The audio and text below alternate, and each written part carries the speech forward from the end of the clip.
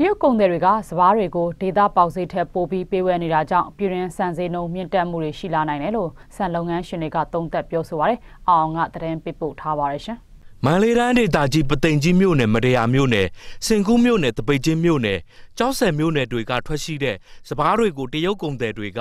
ဒေသပေါက်ဈေးထက်ပိုပြီးဝယ်ယူနေပါတယ်။အခုလိုစဘာကိုဓာတ်ရက်ဈေးကြီးပေးဝယ်နေတဲ့အတွက်ဆန်ဆက်တွေမှာဆန်လာကျိမ့်မဲ့သူမရှိတော့တာကြောင့်ဆန်ဆက်တွေရပ်နားထားရတယ်လို့ဆန်ဆက်လုပ်ငန်းရှင်များအသင်းဥက္ကဋ္ဌဦးငွေအောင်က DVB ကိုပြောပါတယ်။နှွေစဘာပေါ်ကြရရင်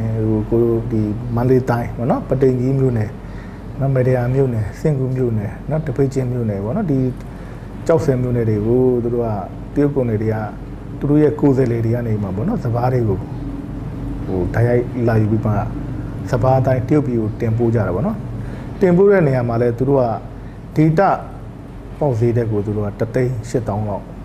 ပို့ဝေးမှာပေါ့နော်တင်ပို့တဲ့ခါကျတော့ပြည်တွင်းမှာရှိတဲ့စက်ပိုင်တွေကပေါ့နော်သူတို့နဲ့ရှင်းပြိုင်ပြီးမှဒီစဘာကိုမဝယ်နိုင်တဲ့အတွက်စက်ကိုရပ်ထားရတာပေါ့နော်ဆန်စဘာတွေကိုတရုတ်ကုန်သည်တွေကတရုတ်ပြည်ဘက်ကိုတရားမဝင်တင်ပို့တာတွေရှိနေတဲ့အတွက်နိုင်ငံတော်အနေနဲ့ခွန်ခါတွေနေနာဆုံးရှုံးမှုတွေရှိတဲ့ဆိုပြီးမန္တလေးဆန်ကုန်သည်တွေကဝန်ကြီးဌာနတွေကိုတင်ပြထားခဲ့ပေမဲ့အခုချိန်ထိကန်တွယ်ဆောင်ရွက်တာမရှိသေးဘူးလို့ဆန်စဘာကုန်သည်များအသင်းအတွင်းရေးမှူးကပြောပါတယ်အခုထွက်တာတရားဝင်မဟုတ်တာပူဆိုးတယ်တရားဝင်မဟုတ်တဲ့အတွက်နိုင်ငံတော်ကလည်းဘာအခွန်မှမရဘူးဒီတိုင်းပဲထွက်သွားတာအခွန်အခါလည်းတတ်မှတ်ထားတာမရှိဘူးဒီတိုင်းအခုကျွန်တော်တို့တင်ပြရတယ်ပေါ့ဝန်ကြီးဌာနတွေပါတင်ပြရတယ်ကျွန်တော်တို့ကုန်သည်အနေနဲ့တင်ပြတော့လေဒါဝန်ကြီးဌာနကတော့ကြက်မတ်ဆောင်ရွက်မယ်ပေါ့ဒါခွင့်မပြုထားဘူးလို့သာပြောတာအခုချိန်ဒီလေကြားနေရတာပေါ့မျိုးစေ့တော့ဘယ်လိုနည်းနဲ့မှမဖြစ်နိုင်ဘူးလေမျိုးစေ့ကဘယ်လိုနည်းနဲ့မှမဖြစ်နိုင်ဘူးဆိုတော့ဆိုးရွားလာတာကမနစ်ကနည်းနည်းအကဲဆန်းတယ်ပေါ့ဒီအဆင်ပြေကြတော့တရုတ်ကလည်းစဘာကိုအရန်ကြိုက်တော့အခုဆိုရင်